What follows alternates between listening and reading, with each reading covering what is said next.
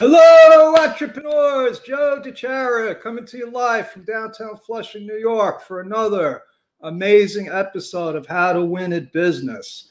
And if you're watching live, please give me a hashtag live. If you're watching the replay, give me a hashtag replay. And tonight, folks, we're going to start talking about, well, something I've been talking about for years. And I'll probably be talking about it for years. And only we give it, it's the same subject with different titles, a different slant, another way of looking at it. And tonight, folks, we're talking about how an LLC is taxed, because there are millions of entrepreneurs that are forming LLCs for, I believe, the wrong reasons. You know, LLCs are searched on the internet probably, I think, 1,000 times more than s-corps. Even though s-corps are really the preferred way to do business as a solopreneur, as a small business owner. You know, if you don't know me, I am a CPA. I've been doing this for over 35 years. These rules have never changed. Being an s-corp was the preferred way to do business before they had LLCs. LLCs were not created for small business entities. They were not created for that purpose.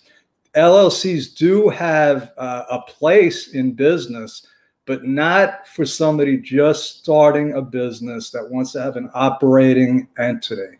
And what I mean by an operating entity is an entity that's going to produce ordinary income. And the difference is there's ordinary income and then there's passive income. Now, passive income comes from activities like rental real estate. Don't ask me why, but rental, well, I do know why, because rich people own real estate. So rental real estate is in a whole different tax category than regular businesses. That is absolutely not fair. That is not fair at all, but that's the way it is. That's the way our country was built, to favor the rich people. Okay, so regular folks, regular people that have never started a business before, have an idea, they're entrepreneurs, and they go out and they do an LLC. And I could see why, because that's what everybody's doing. And they're probably not talking to a professional, even though I know plenty of professionals that tell people to be an LLC. And that's just absolutely wrong. That's just absolutely wrong. So the way an LLC is taxed is very simple. You see, the IRS does not recognize what an LLC is. There is no tax form for an LLC. It's what they call a disregarded entity.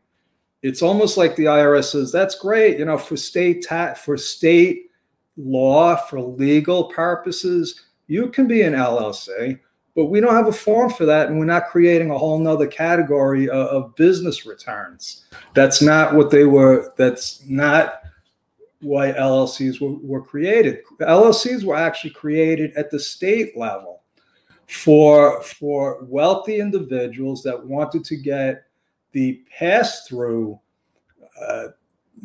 benefits, the pass-through tax benefits from their passive activities. Now, they were limited. They were limited because of the structure of the tax code.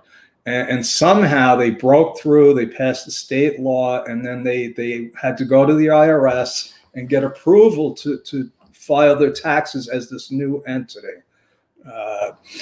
It was probably a monumental task, but eventually, now the whole country is doing LLCs, and they're unfortunately doing them for the wrong reasons. Now, those reasons don't really matter for the purposes of this training. The purposes of this training is to explain to you the tax ramifications of being an LLC. And the tax ramifications are zero. You get no tax classification. You get no tax benefits, folks. That makes me want to go like this. Why? Why do people do it? because they just don't know what they don't know. Did you ever feel like that? I know that I feel like that with a lot of things. When it comes to taxes and bookkeeping and accounting, I'm pretty comfortable. But when there's something I have to get into that I don't know about, I'm not too comfortable. So I want to find out. And tonight I'm going to explain to you how to overcome the problem that you just created by forming an LLC. Okay, so there's this form, and it's very, very simple. The IRS created this form for people that have made this kind of mistake. I'm going to try to maximize it.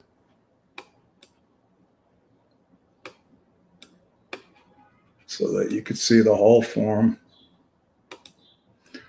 And so what this is, it's Form 8832. That doesn't matter to you, but what it is it's the form where you can elect on how you want to be taxed as an LLC. So they say, okay, you're a disregarded entity. What that means is you default to whatever classification they have set up. So if you're a single member LLC, they consider you a sole proprietor for tax purposes. Now, if you watch any of my videos, my workshops, being a sole proprietor is absolutely the worst way that anybody could be doing business for a number of reasons. But let's just say that you agree with me. Let's just say, oh yeah, I don't want to be taxed as a sole proprietor. Well, on this form, you could tell them that you want to be taxed as a corporation. Okay, and you do it over here, electing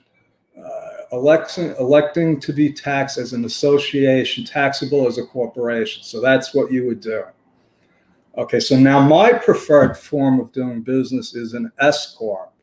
This does not make you an s-corp. This only tells them that you want to be taxed as a regular corporation. Now you're still an LLC forever. That starts at the state level. So you're still an LLC for state registration purposes, but for tax purposes, you are taxed as a corporation. And I know that that's probably a little bit confusing, but this is how you do it. Now, if you formed an LLC and you never made this election and you haven't filed returns, they have what they call late election relief. And because guess what, folks, a lot of people have made this mistake, and it probably got back to the IRS. So the IRS said, hey, we're going to give you a chance. So if you haven't actually filed a return yet, or even if you have, we're going to let you go back to the last period that hasn't been filed and let you change how you're being taxed. So for instance, I just got a client that has not filed his taxes in 2019 and 2020, and he has an active LLC. Now what that means is he's paid the state registration fees. Every state has annual fees. And if you don't pay them, you are not a corporation anymore. So he's got an active LLC. It's more beneficial for him to do business as an S-corp. So we can file this form. We have the option of filing this form late and saying, hey, we want to be taxed as a corporation going back to January 1st, 2021. And if you want to do it yourself, because this is a pretty simple form, they want an explanation, and you could say, hey, I'm a new taxpayer. I got the wrong advice, or I got no advice, and I would like to, do a late election. And down here, I'm going to show you where you can actually, they give you the instructions on here, late classification relief. So it's on the bottom of page 6. It gives you the exact, and then over here, there's part 2. Basically, if you fill this form out, they're probably going to let you go unless you don't actually qualify. So this is important. Now, if you're going to do this, you still, and you want to be an S-corp, you still have to file Form 2553. That's an election to be taxed as an S-corp. And just like the late election for the entity classification, S-corps get a similar late election relief. Now, just to be transparent, what's going to happen is if we decide to go back and make our new client an S-corp, we're going to file the returns and they're going to get hit with late filing penalties from the IRS. Now, I know that's coming, and I also know that I have about a 99.9% chance of getting those penalties abated based on reasonable cause. So that's my story. I'm sticking with it. I hope you enjoy it. If you want to connect with me, I've had my my connection thing here scrolling, but I didn't invite you. I would love to invite anybody that hasn't already spoken to me. And even if you have spoken to me, just look, if you want to chat about your business, about taxes, just don't book a chat with me to pitch me anything. If you want to do that, you can go here, which is, where is it? mastermindwithjoedechara.com. We have a lot of fun every Saturday afternoon from 12 to 3:30. We play Jeopardy, we have games, we network, we learn, and we grow. And then on Tuesdays, we have Tech Tuesday, where my assistant, Elizabeth Frederick, will answer your questions and give training on just about any of the technology that's out there. I don't know how she knows this stuff. It's a moving target. So we're all blessed to have her. Thank you, Elizabeth. And again, if you want to connect with me, just go to Time with Joe, and I appreciate it. Thank you.